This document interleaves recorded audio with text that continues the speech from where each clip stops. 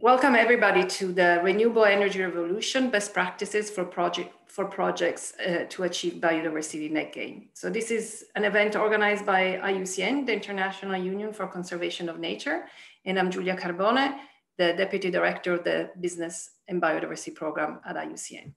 So quick recap of what is happening today. We only have 1 hour, so we don't have a lot of time for a lot of questions and discussions with the audience. But please do post your comments in the chat, because these comments we can use these comments in our final report that will be shared with the organizers, and I think they're compiling into a bigger report. So if any comments, any issue, please post it in the chat. If you have specific questions for any of the speakers, do write to me. I have put my email, and I will repeat my email at the end, and I'll put you in contact with any of the speakers.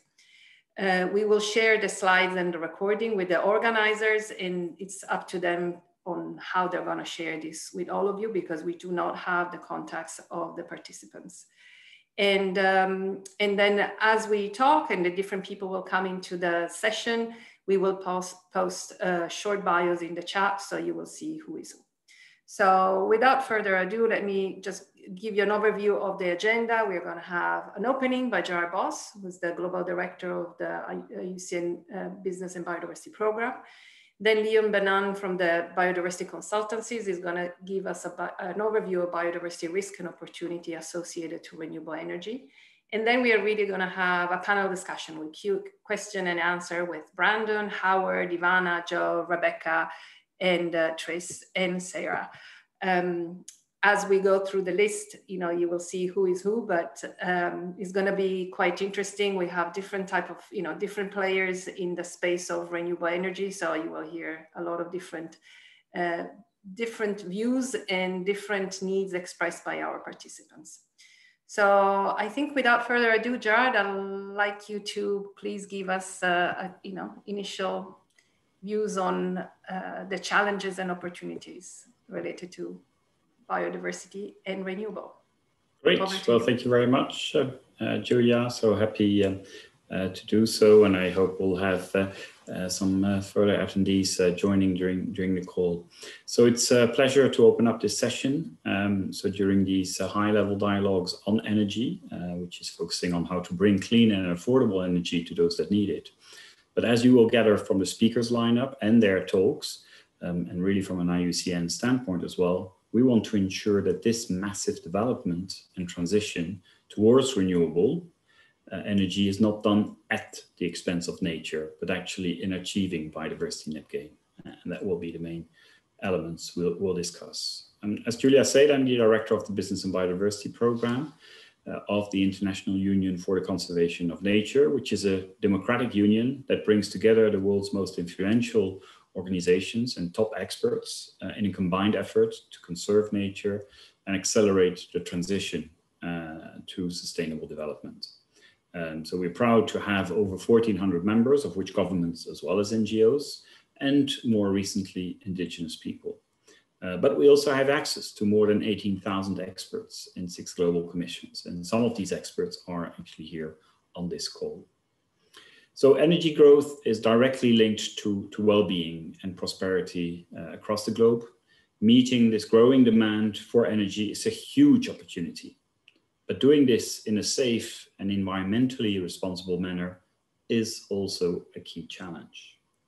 So as energy today is by far the largest source of greenhouse gas emissions from human activities, renewable energy sources must play a critical role in reversing this, combined with measures, of course, to enhance energy efficiency as a way to limit the total energy demand and consumption. Now, the recent International Energy Agency report states that to reach net zero greenhouse gas emissions by 2050, the annual clean energy investment worldwide will need to more than triple by 2030, which is to raise to around $4 trillion.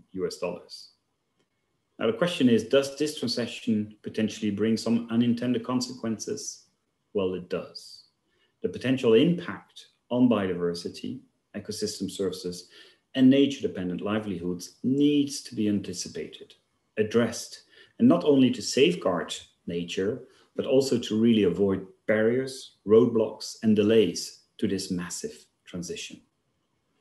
So all the sources of renewable could contribute to the loss of biodiversity and the disruption of ecosystem services. Habitat disturbance, degradation and loss, pollution, introductions of invasive species are amongst some of the most prominent drivers for biodiversity loss and potentially associated with renewable energy developments. But the impact could be concentrated closely around the projects, and for others, such as hydropower plants, the impacts will be even experienced at an entire watershed level. Now, in addition, according to the 2020 World Bank report, the production needs of certain minerals, and I know one of the speakers will talk about it, such as graphite, lithium, or cobalt, will have to increase by nearly 500% by 2050 in order to meet that growing demand for clean energy technologies. And the report estimates that 3 billion tons of materials and minerals, and metals will need to be deployed for wind, solar, and the geothermal power, as well as the energy storage required to achieve this below 2 degrees Celsius future. So we therefore really need to find a way of addressing the climate challenge and the biodiversity crisis in a mutually supportive manner. So in transition to renewable energy, which both avoids harm and contributes to nature conservation, can only happen with the support of all the relevant decision makers at every stage of planning and implementation. And each of these actors have got their role to play. Governments, they need to ensure risks to nature are fully integrated in the decision-making process and identified as early as possible. Insist in actions to mitigate them, such as protecting undisturbed natural areas, for example, from developments. You will hear from the experts talking after me that most of these risks can all be avoided through early planning to ensure that wind and solar projects are placed in areas of low biodiversity sensitivity. In other words, help identify those areas where developments will not come at an unacceptable cost to nature.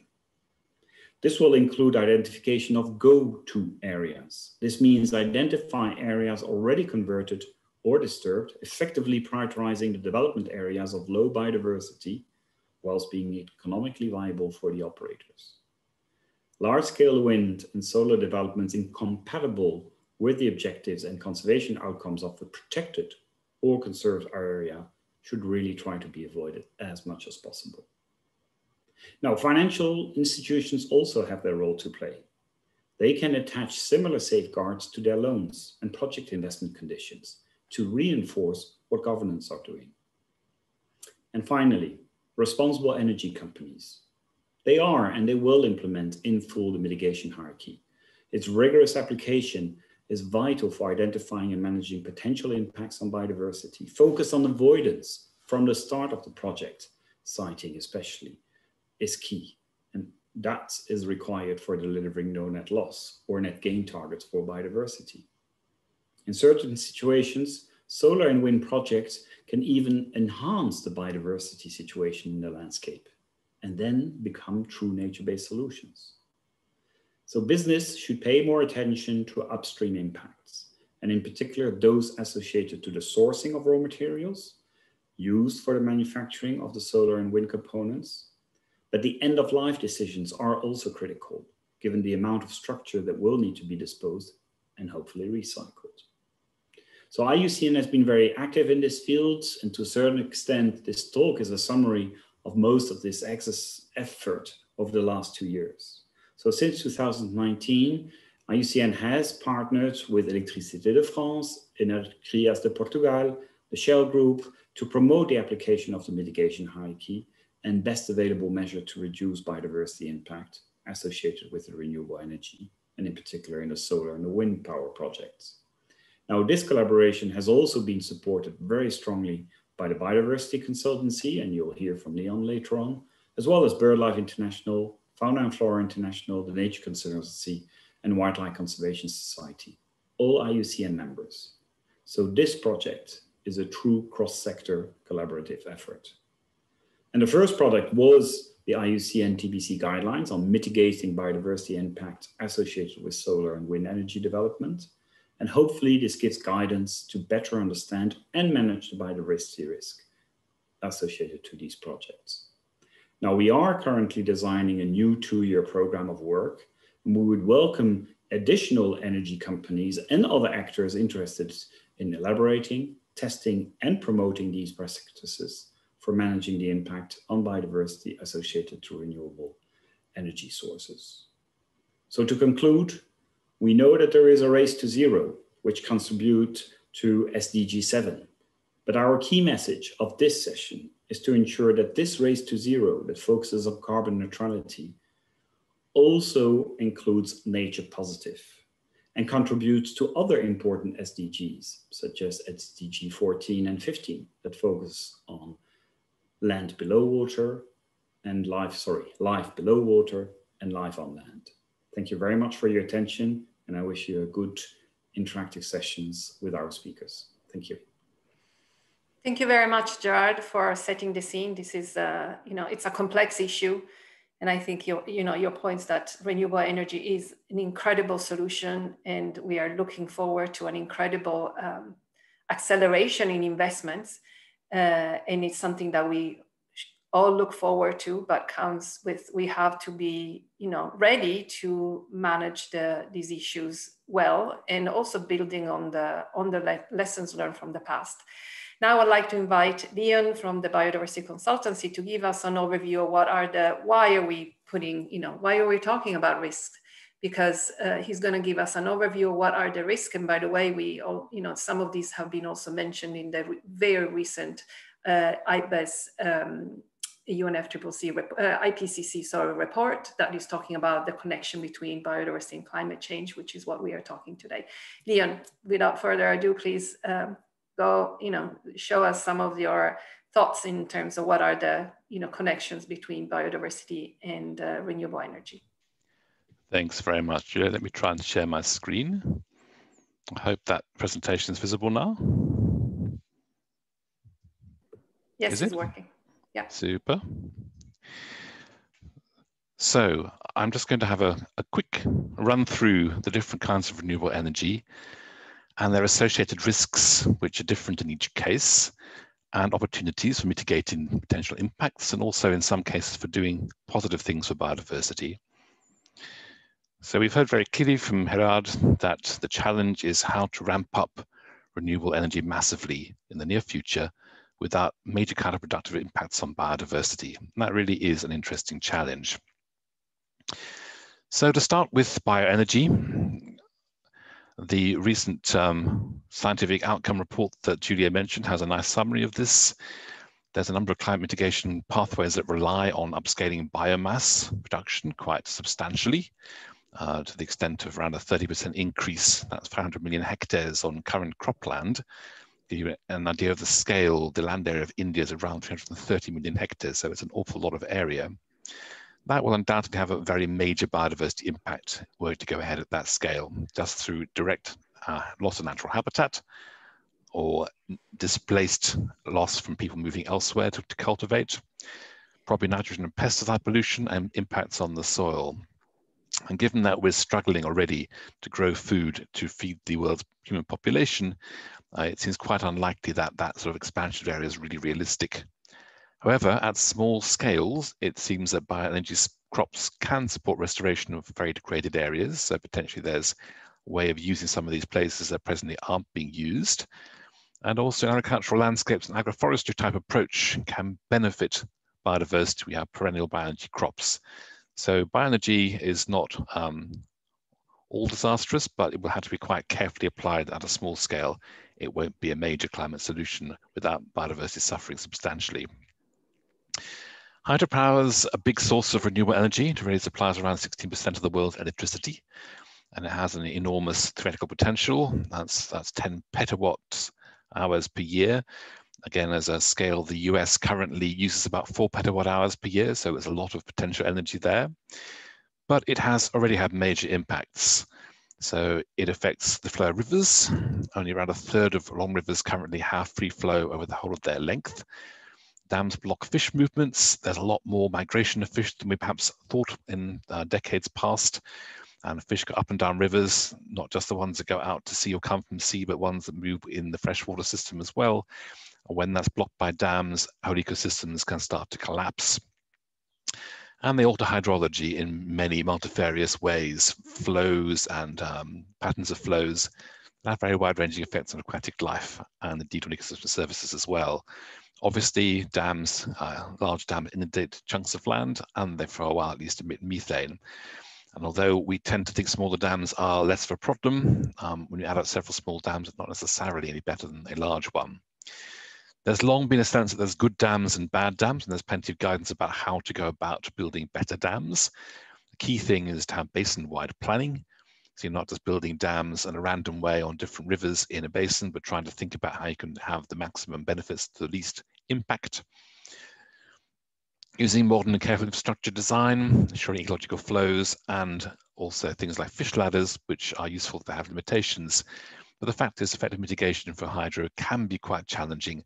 It's not easy to restore the biodiversity to what it was before, and there's almost always at least some negative impacts. Location is key. It's a theme I will come back to again and again in this short talk.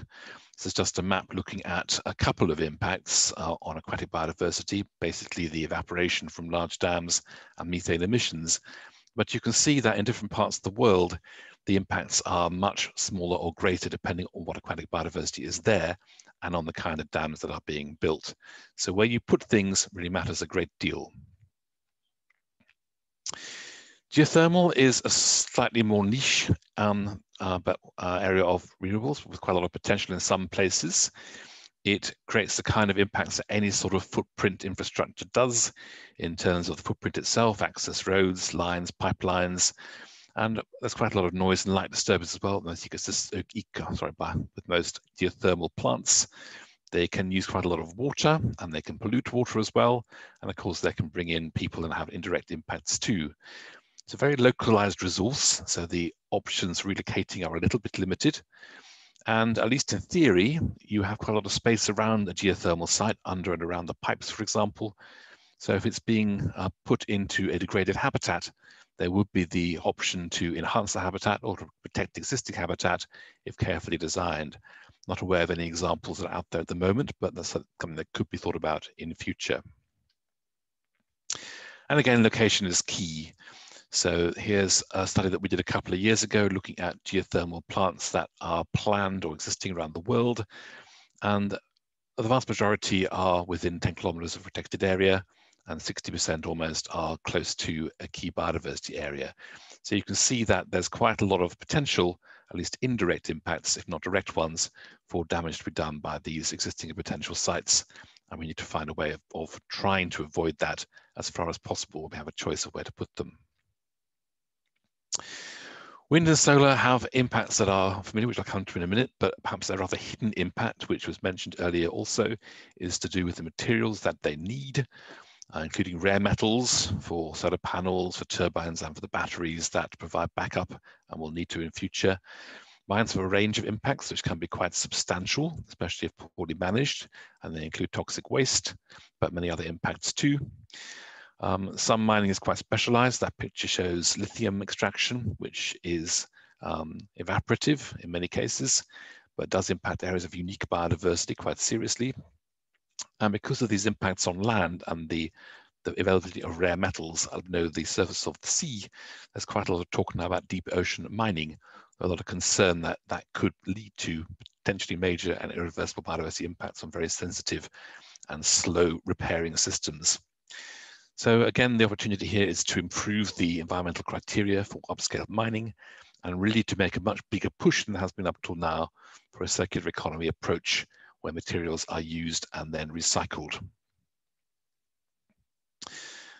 And just again to show you a map, and you can see those dark blue areas and dark pink areas where there's a particular intensity of mining for critical minerals for renewables. Yes?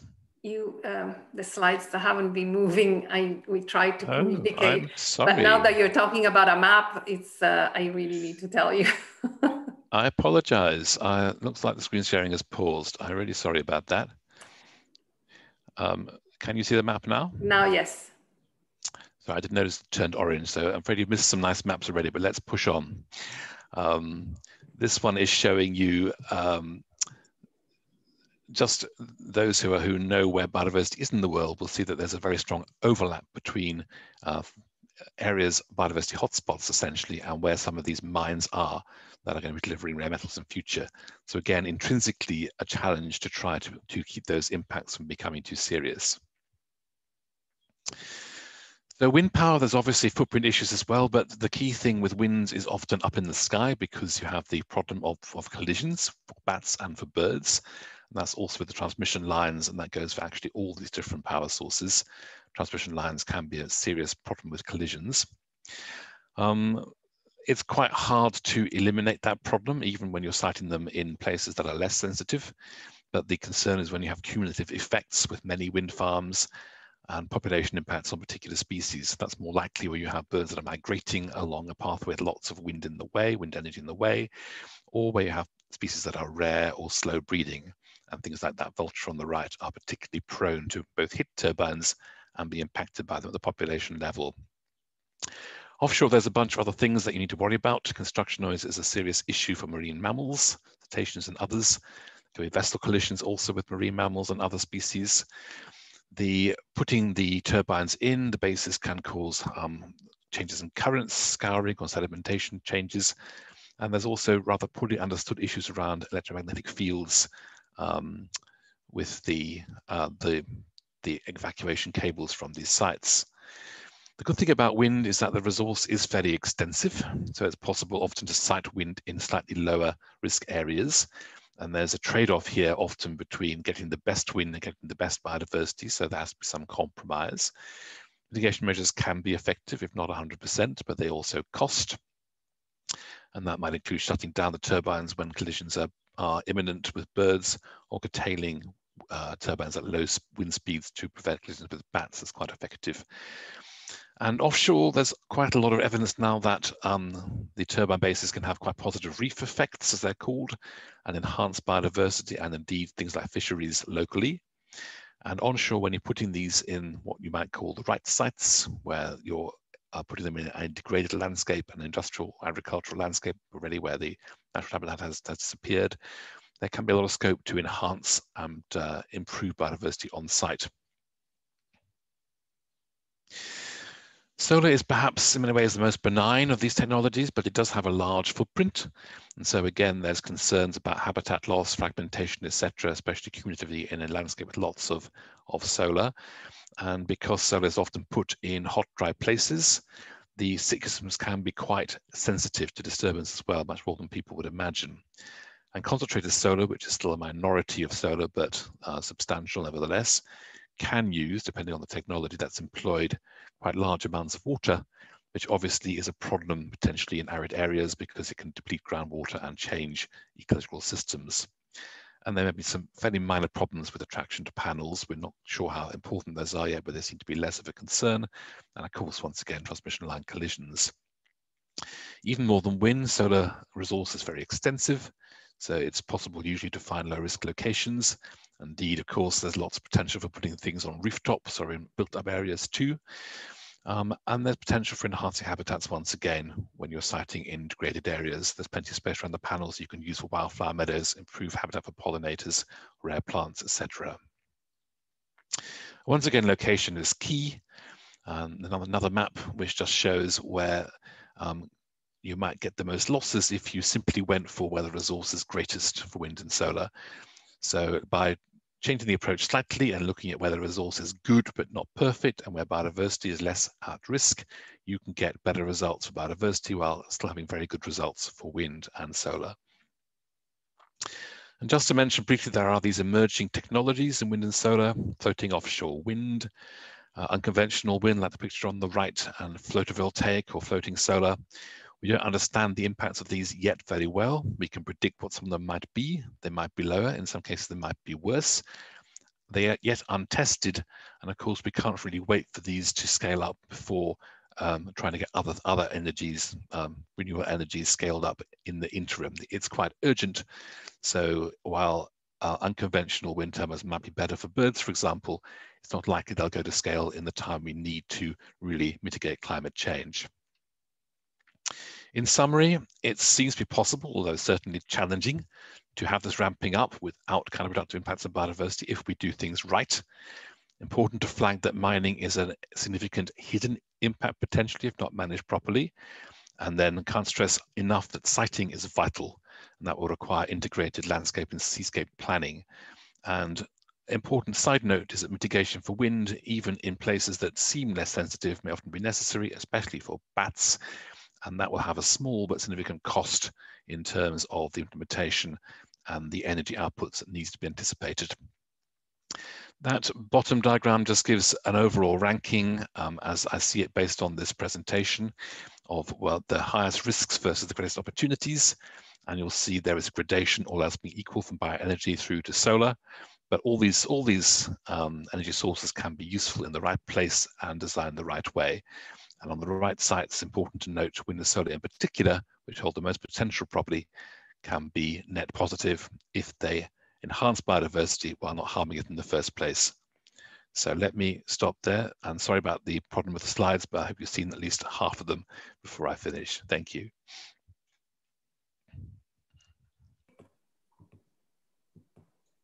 Oh. Thank you very much, Leon. And I'm sorry, I didn't want to disturb you while you were going through, and then I realized that I should have probably disturbed you earlier. No problem. All right. Anyway, hopefully the organizer will also share the slides, but I think you gave us a good overview of what are the different, because every technology has a different set of potential pressure points on biodiversity. But also, as you suggested at the end, there are also opportunities for biodiversity enhancement. But also what we want to discuss today is the fact that there are a lot of solutions as well in terms of how to address these impacts. So just quickly, I wanted to give you an overview. And can you just confirm that you see the slides?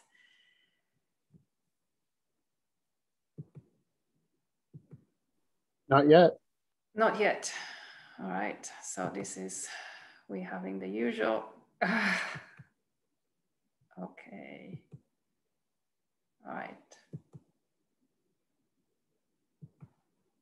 Okay. Now probably is working. So in terms of solutions, I think what is really important is that what we have learned in the past couple of years working with the renewable energy companies, EDF, EDP, and Shell, and a whole group of conservation organizations, that it is important to look at the entire life cycle of a project. So really from the early planning, site selection, and project design and project implementation. And none of the approaches and tools that we are talking about can alone provide the silver bullet and be the ultimate solution. It is really a combination of actors and solutions at different stage of the process. So when we are looking at early planning, you see that we have the key actors are really regional and subnational authorities, conservation NGOs. Then you have national and subnational authorities. And these are really the actors that play a key role in spatial planning and sensitivity mapping. These activities have to come before the developer goes in on this, start looking at risk and then project design and project impact assessment.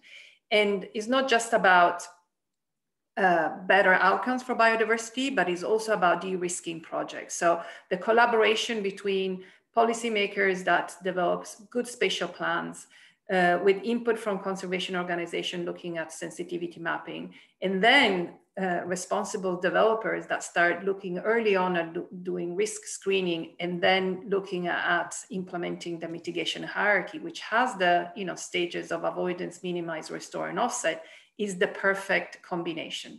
Asking only the developers to implement the mitigation hierarchy without having done the groundwork of doing a good planning and a good early risk screening will not have the results, optimal results. So against this background, we have invited a number of colleagues who work on different space, starting from an energy utility, Sara, who's going to be with us. Then we're going to talk with TNC, BirdLife, and other players. We will introduce them one by one. And we have a set of questions for them. And hopefully through these questions, we'll give you an opportunity also to understand the complexity of the challenges, but also the availability of tools out there and how these tools can come together. So Sara, I'd like to start with you, and really from an energy utility perspective, what do you think about the biodiversity gain as a target? And do you think a company like yours will be able to reach this target? And what would be the enabling factors to achieve this in the future? Thank you, Giulia. Hope you can hear me. Thank you for inviting us to be here. You said a lot already, so I would like just to pick up on what Gerard already told, because I think it's important to set the scene here with 2 or 3 figures that give us the sense of urgency and the speed, which is, I think, a key word for what I'll be saying. And what I would like to stress here is when we are talking about the energy, and in my particular case, electricity generation will need to double the size by 2050. I'm using the EIA report scenario 1.5, the net zero report that just came out.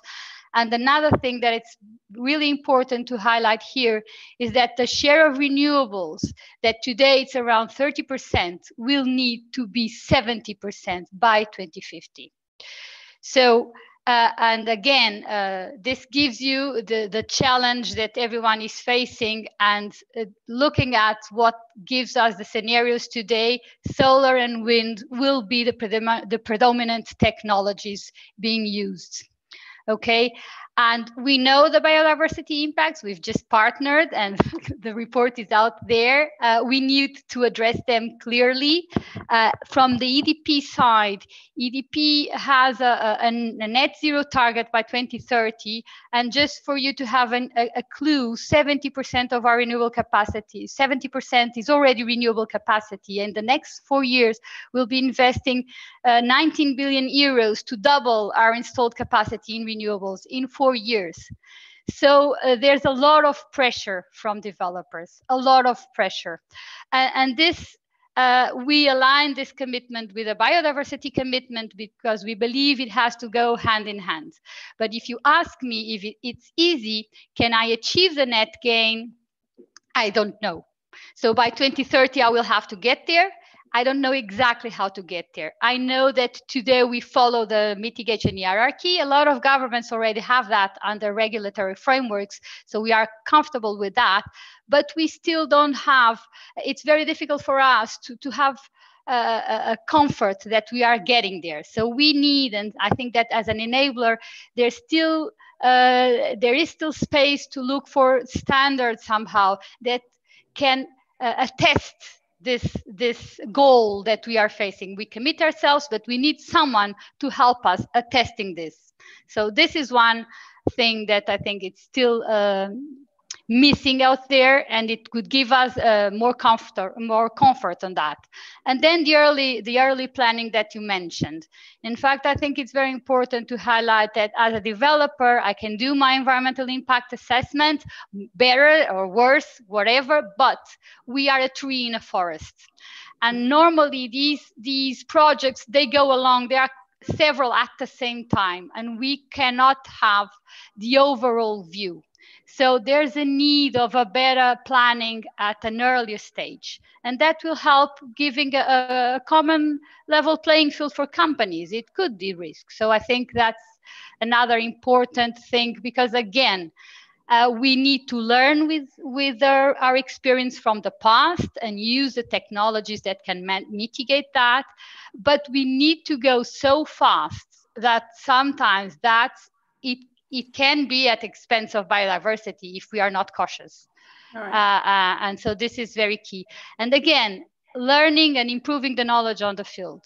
I think that's very important, and that brings collaboration, open data that I think it could help if we could learn from each other in a fastest way. So having common platforms where we can learn about what is going on in the field, because until today, what we face sometimes is overlapping. So there are companies overlapping their area, the study areas, and not learning from each other. So this would be, again, another way. So because we are so many, I'll pass to the next one. Thank you, Giulia. Thank you, Sara. But these are really important points, and some of these will be also explored in more detail by, I think, other colleagues. Tris, over to you. Tris from BirdLife, you have been working in this space for quite some time, and what is your perception of the trends in terms of what our regulators, developers, and other stakeholders understand, and awareness, and what are the some of the mechanisms to address improve the collaboration between these actors? Yeah, thanks, Giulia, and hello to everyone attending today. It's great to have this opportunity to talk with you on this important topic. Yeah, in answer to your question, 10 years ago, there was still, a lot of resistance across the sector to the idea that renewable energy could, if inappropriately sited, have a significant negative impact on birds and biodiversity. And I think today, responsible regulators and developers now recognize that that potential exists and that they therefore need to adhere to global best practice and to work collaboratively with experts from the conservation community. And there are now numerous processes in place that bring together stakeholders to do just that. So, for example, I'm heavily involved in the CMS Energy Task Force. So back in 2014, the world's governments that are signatories to the Convention on the Conservation of Migratory Species, one of the principal global environmental treaties, agreed to establish a multi-stakeholder task force to reconcile energy development with the conservation of migratory species. And BirdLife has been responsible for coordinating that task force on behalf of the convention. And it's been a great success. So by bringing together governments, the multilateral environmental agreements, investors, the private sector, and NGOs, we're able to work collectively to find and promote solutions to this problem. So collaboration really is key, and we've come a long way in this regard. There's definitely much further to go to ensure that collaboration is at the heart of all development, but we're heading in the right direction. Thank you, Tris. Yeah, so Ivana, also over to you. You have been advising many, governments and companies on multi-use and marine spatial planning. What is how do you think these tools can really help unlock the potential of renewable energy and, avoid the impacts on nature and other type of impacts? Good question. Thank you very much, Giulia. And first of all, it's a great pleasure to be here today with you this evening in Europe. Okay, so marine spatial planning or maritime spatial planning is really meant to reconcile different priorities. So not only thinking about the energy, offshore energy, which we of course urgently need, but also the nature and the food security among the other. So we have heard from previous speakers how important careful offshore wind siting really is. And many countries have started off with first sectoral plans. So plans for the offshore renewable energy, for example, in Germany. However, they quickly realized that a wider and long-term perspective is needed, and a process that can really bring together all these different stakeholders around the same table and reconcile all these different priorities in order to minimize conflicts, because spaces are extensively used, especially closer to the coast. And then, of course, there are also impacts on the environment, which can be accumulated in combination and so on. So marine spatial planning has been primarily focusing on minimizing conflicts between these sectors. But when it comes to the concept of ocean multi-use, that's something I could say a bit newer. And this concept is really looking to the ocean multi-use concept. Countries are making a slow start. And it has been recognized, especially in the EU, as a concept that can provide a more space-efficient and more systems and holistic approach towards offshore development. So really reconciling different priorities and looking at what are the synergies between different sectors or sectors and the environment.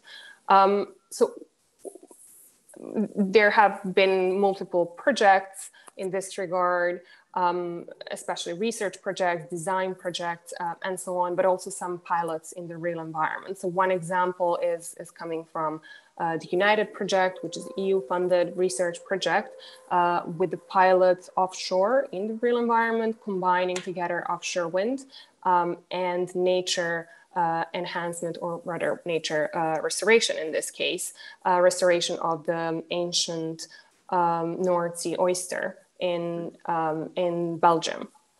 And there are then similar examples in the Netherlands as well. So on the policy and planning level, for example, the Netherlands obliges all new offshore wind developments to consider such nature inclusive and nature positive solutions.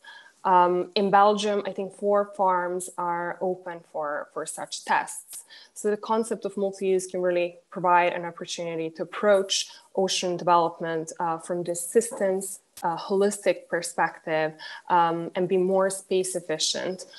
And then another question is if offshore wind farms can also serve as de facto MPAs with possibly a positive spillover effect benefiting also the fisheries. However, countries have different opinions when it comes to this. And again, I can only say that a smart siting is important, which can happen as part of the Marine Spatial Plan, and really bringing all these sectors together around the same table is important in order to identify what the impacts might be, what are the potential synergies, and how can we really work together and minimize the impacts, or jointly have also some positive impacts on the environment. Thank you, Ivana. This is very inspiring, and the idea that there are the tools there to make for the possibility of the different users to come together. So on this, Howard, you work for the Wildlife Conservation Society in New York. New York is really emerging as the hub of the United States for offshore wind energy. Can you tell us your experience on what has been established by the New York CERDA, the New York Environmental Technical Working Group, and why, how and why that has been successful? And what were the issues that? Thank you. Yeah, thank you, Giulia. Can you hear me okay? Yes, very well. Okay, great. Yeah, no, it's a pleasure to be here, and thank you for having us. The Wildlife Conservation Society is headquartered out of our Bronx Zoo and New York Aquarium headquarters in New York City. And for those that are familiar, right now, there's considerable interest in our offshore space in the New York Bight for wind leasing and future development. There's a great process that's been going on that Giulia referred to through NYSERDA, which stands for New York State's Economic Research and Development Authorities, process by which they convene regular dialogue in the environmental sector with offshore wind developers, federal and state agencies, interested parties, and NGOs that have something to contribute in this space. And we, as one of those NGOs, my specialty is on marine mammals. I've worked in the field for more than 30 years.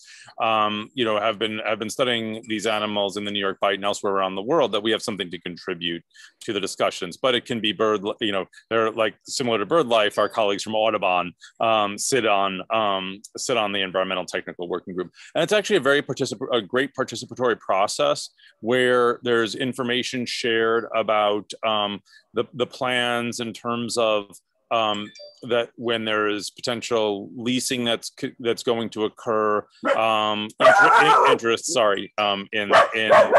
in certain activities, that there's a shared forum and dialogue for us to gather and communicate, and that's led to discussions around best practice, around things that go into the solicitations. I apologize for the dog. I'm very sorry for that. The solicitations that go in terms of a shared thinking among developers, agencies, NGOs, trying to work together to come up with shared solutions. Thank you, Howard. I'll now ask Joe. I mean, you guys at TNC, you have been working on this concept called development by design. And again, we are in the space of planning. Could you give us a little bit more of, overview what it is, and, and some examples of your work? Sure thing. And thanks to start, Giulia, for the opportunity to be able to be here and talk today. I think at its core, development by design recognizes that the development planning and permitting process is fundamentally broken. we don't think about mitigation until a project is proposed. And so right now, when it comes to reducing conflicts and mitigating impacts to biodiversity from development, we spend a disproportionate amount of our time and our energy and our funding working reactively at the site or project level. And so we need to shift that away from phases that are earlier in the planning process and at larger spatial scales. And that's especially true for renewable energy if we want the transition to move forward. So our work seeks to invert the process. We focus more on cumulative impacts, ways that development impacts and mitigation funds can improve conservation outcomes, but also provide development certainty by providing these blueprints that make it clear where development can go and maybe where it shouldn't go, and well in advance of projects. We work on a diversity of footprints from ag, energy, mining, and urban, and we work on land. Although my work's focused mostly on land, the Conservancy has programs similar that work on land, freshwater, and marine. So in some landscapes, we're playing a defensive role, but in some cases, in particularly with renewable energy, we're trying to play an offensive role. Can we identify places where development can proceed with reduced regulatory burden?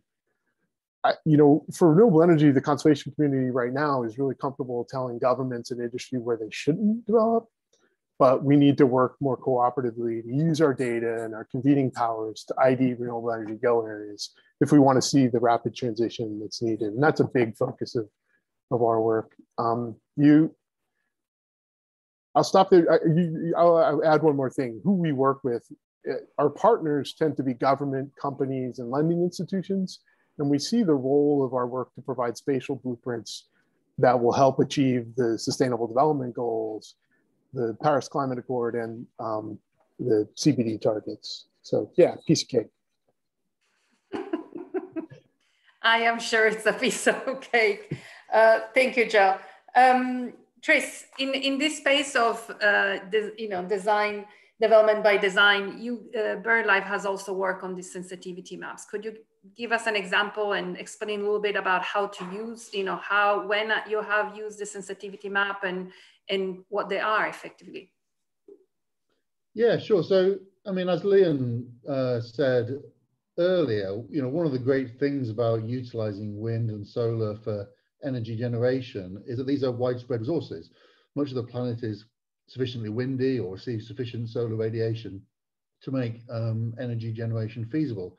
So we have ample scope to choose locations for these industries that don't adversely impact birds and other wildlife. And the work that Joe and his colleagues do, and the work we've done at BirdLife consistently confirms this. If we plan renewable energy strategically at a landscape scale and we consider biodiversity impacts alongside technical considerations, we can drastically minimize conflict between our renewable energy goals and our conservation goals. And sensitivity maps are a critical part of this. So these are maps that identify areas that, from a wildlife perspective, are likely to be sensitive to renewable energy infrastructure so that those areas can be avoided. And BirdLife and its national partners have helped pioneer these mapping techniques, and we work now with the energy sector around the world to ensure that these maps are developed. And I'm glad to say that it's now increasingly recognized, I think, across the sector that sensitivity maps are an essential precursor to large-scale renewable energy expansion and that first step on the mitigation hierarchy that you outlined. So just finally, just to add and to reiterate what you said, Giulia, if there are people listening who would like to know more about sensitivity mapping, more about the work that BirdLife does on the CMS Energy Task Force, then please do get in touch. Thanks. Thank you. So we see that we are already putting together a whole set of tools that have been used successfully, and so this is the good news about renewable and concepts such as go areas and planning and multi-use and sensitivity mapping. But there is also another, I think a very important concept that has been actually mentioned by Sara at the beginning, that because of the nature of the resource, wind and solar, there is often this challenge of being in a cumulative impact space. So Ivana, a question for you. Your experience on the cumulative impact and in the marine environment, but how important is that, and what you think how the tools that you have been talking about can also be effective in addressing that? Thanks for the question. And I wish it could be simple so that it can be answered in one sentence, but it's not. Our speakers have already highlighted many of impacts, both positive and negative. And impacts depend on the local natural environment, local circumstances, type of the renewable energy, and they also need to be looked in the context of the whole supply chain of a project. But by cumulative, it means really the incremental effects of an action or on resources, and when that is added to other past or ongoing or future actions, basically the effects can increase, these accumulate. So the individual actions might not have high impact, but over time, these really accumulate. And then what I would really like to highlight is that are the in combination effects. So really with other uses, with other activities, and with ongoing natural processes that could also negatively affect the habitats.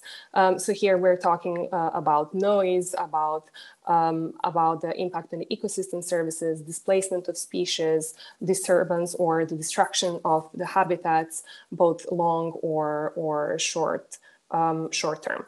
But when it comes to really in combination effects, really with other uses, we have touched upon this concept of ocean multi-use. So we're really two different sectors are coupled together, such as, for example, offshore wind and aquaculture. So in this context, looking at what are combined effects of the two activities is crucial.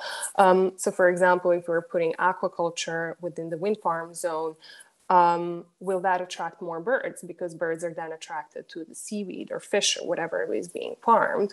And is there then more collision with offshore wind farms? So yeah, those are kind of in combination effects. I think we also touched upon indirect effects, and we know that many of the species are migratory, and there are multiple interdependencies in the ecosystem, especially larger ecosystems. So displacing one species here might have an impact on another species thousand miles away, basically. Or displacing fisheries in this spot may make them go or fish somewhere else in a more vulnerable area. So those are really kind of indirect effects that need to be looked at. However, what is, I think, here the most important is the fact that there is no really a common agreement across countries on how to assess and then understand how do we understand these impacts. So the perceptions are still quite different, and there is no kind of joint agreement on this. And studies are done in silos. So I think we definitely need more exchange of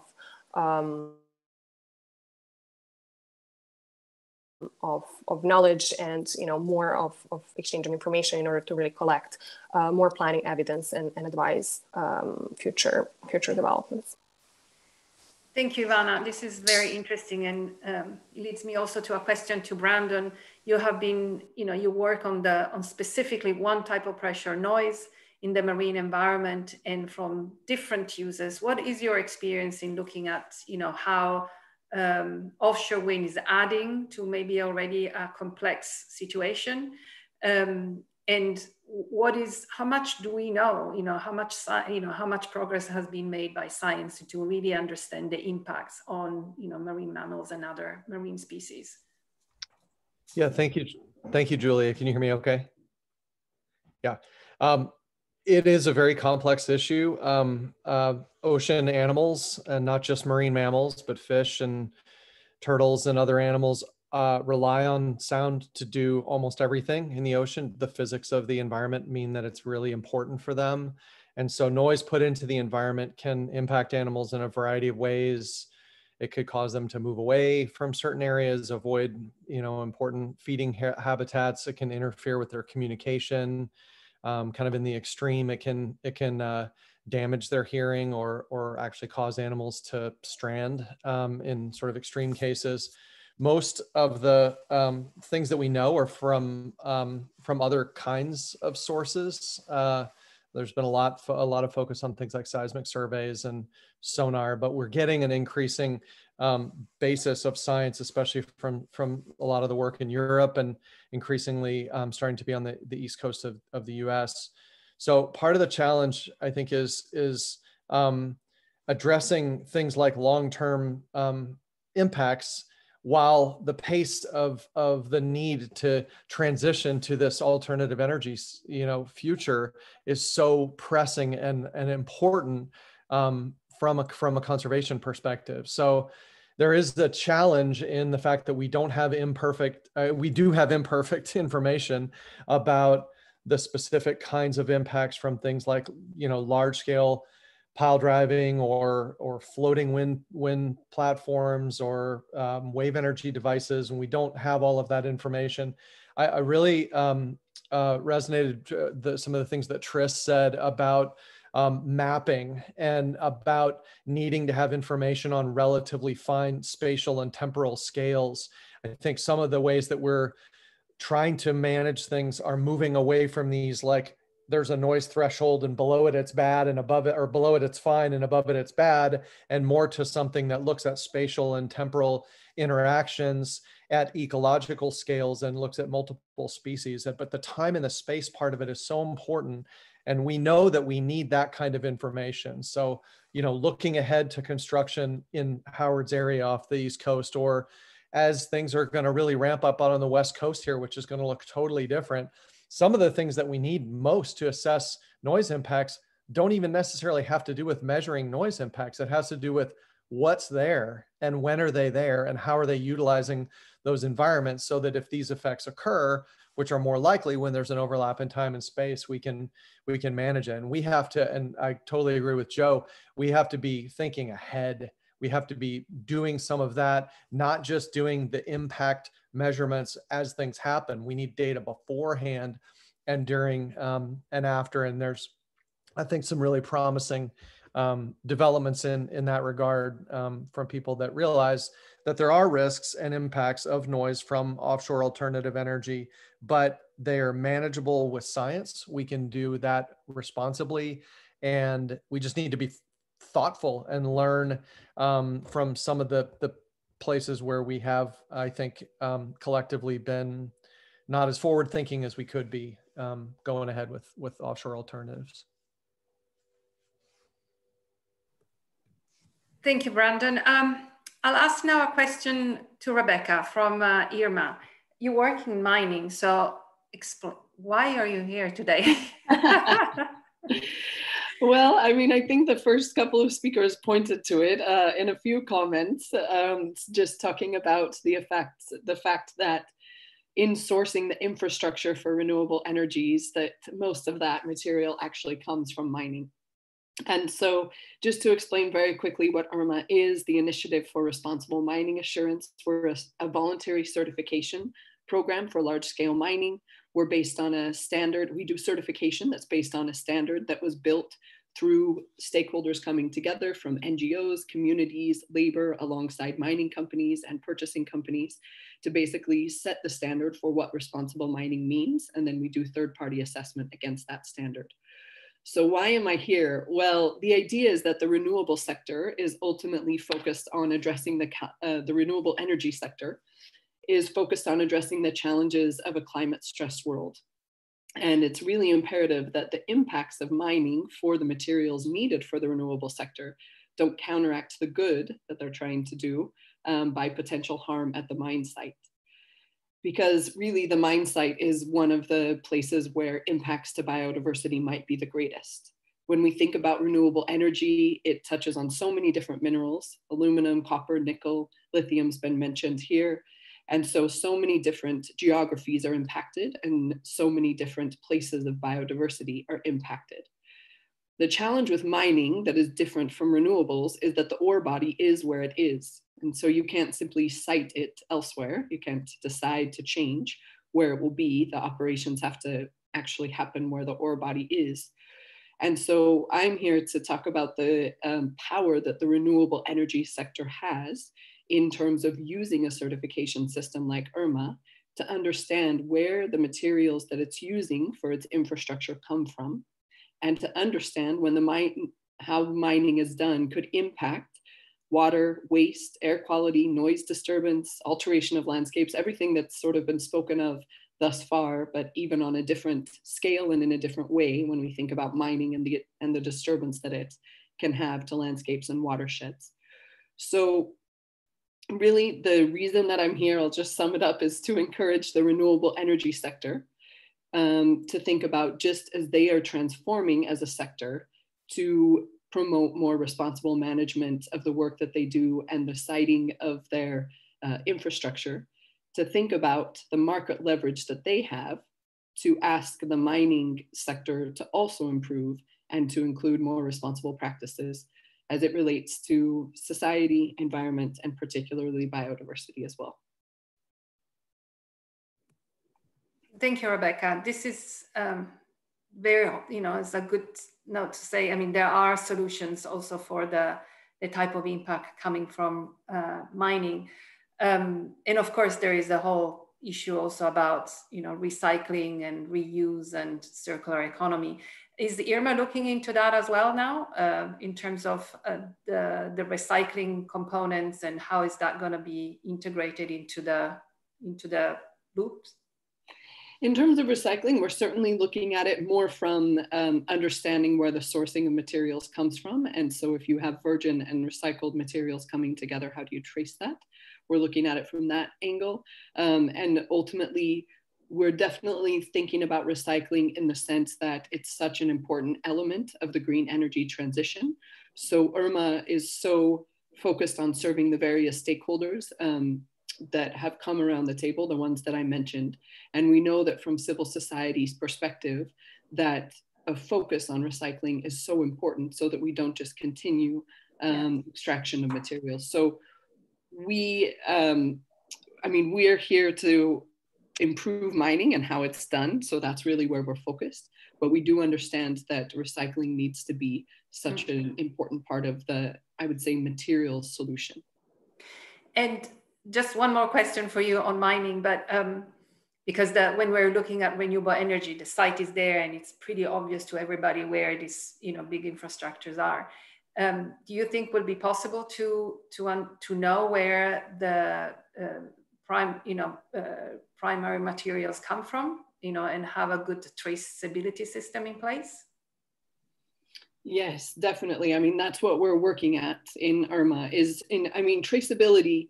I would say that I speak with purchasers every day. So people, when we say purchasers, it's those that are using mined materials. And that's one of the biggest questions, is they may not have traceability all the way back to the end of their supply chain. They might not know which mines their materials come from.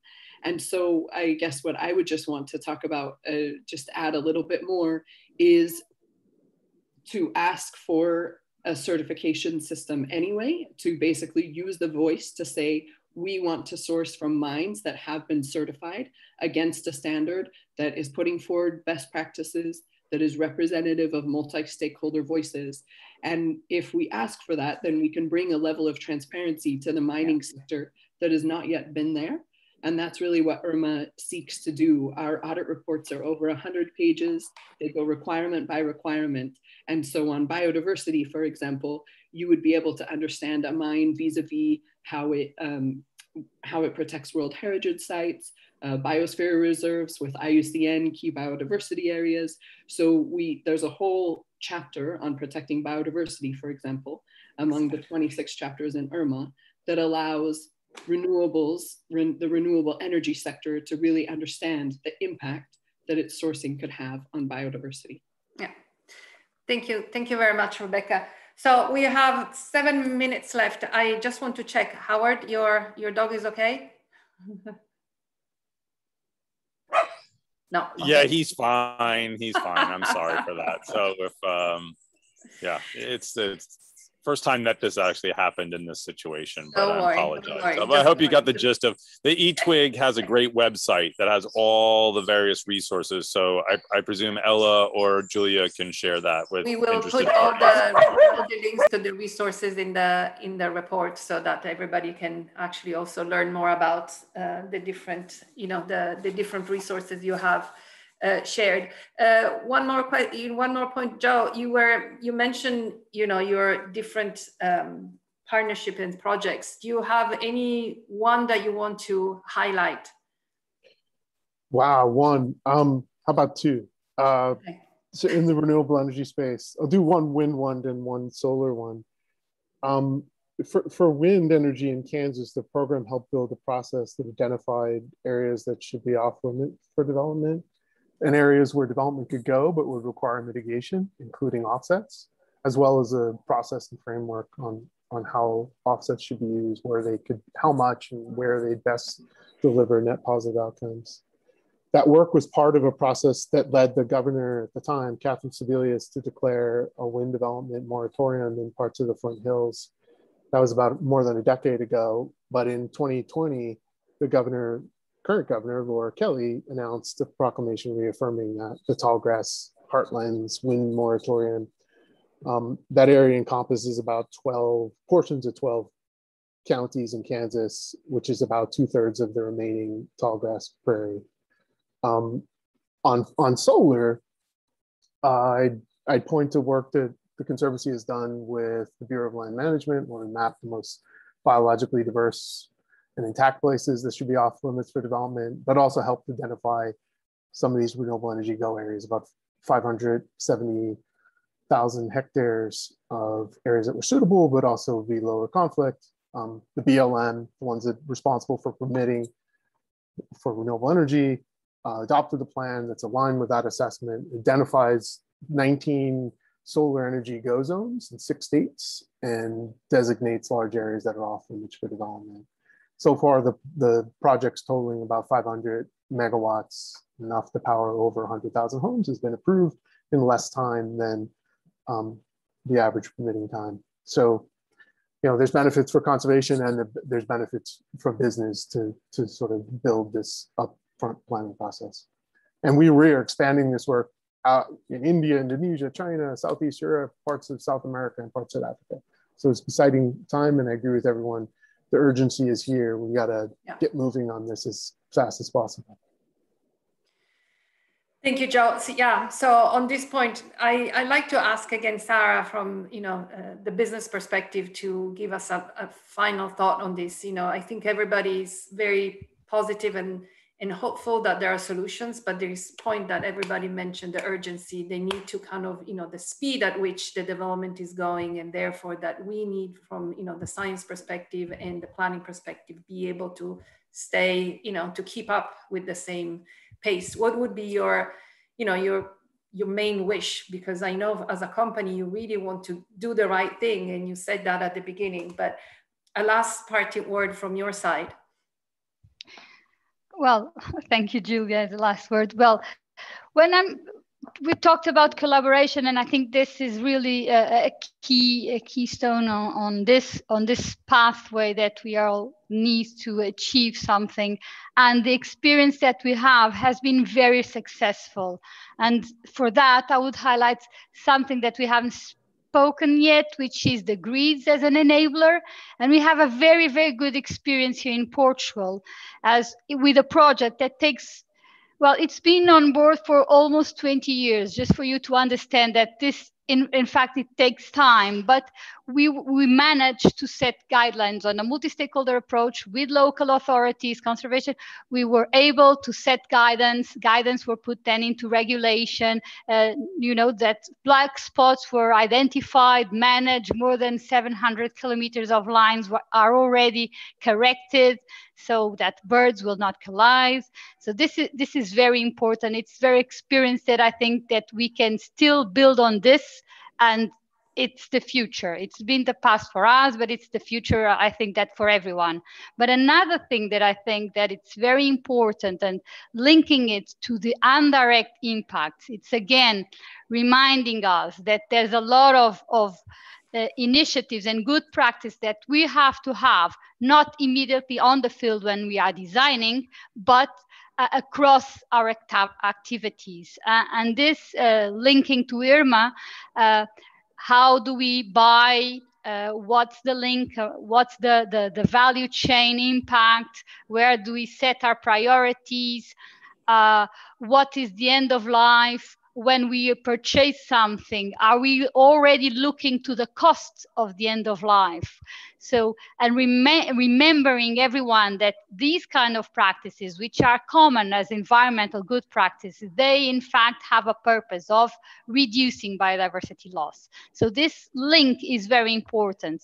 Yeah. And what we are seeing today is new platforms being built, and normally it's multi-stakeholders platforms that give us a very good discussion and dialogue of everyone brings something into the table that the other sector can use on their own. And so these kind of discussions like we're having now can help us a lot. And so I'm quite optimistic in this way, but sometimes I struggle with the need of having data in a proper way. So I would say the last keyword that I would use is good data and timely, that sometimes lacks and it's difficult to obtain. So for us, it's an issue.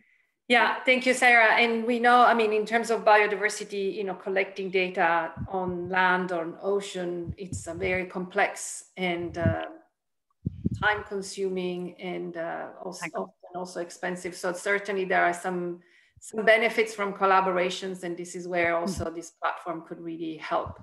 So I'm aware of the time. Thank you so much for all the panelists for joining. I will put some of the messages here. There is my email for all who want to contact any of the participants. You can contact me. We will put together a summary with additional links to what the different panelists talked about, and I think we will post it also on the IUCN website. I put the link to the publication that we have issued a couple of months ago with the Biodiversity Consultancy and IUCN, with the support of the companies and our colleagues from the NGOs. Thank you so much. And today was, well, it was the first day of this energy dialogue, so good luck for the rest of the week. And we hope that with these discussions, we have influenced a bit the conversation, because this conversation was about DG7, enabling basically energy access for all. But what we want is also this energy is sustainable, and from a biodiversity perspective also is nature positive. So we want climate, to fight climate change, but also making sure that biodiversity is enhanced. So thank you very much to all my colleagues who have taken the time today to be with us today, and to the participants, and we'll see you soon. Thank you. Thank you. Thank you so much. Bye. Thanks. Thank you very much. Bye.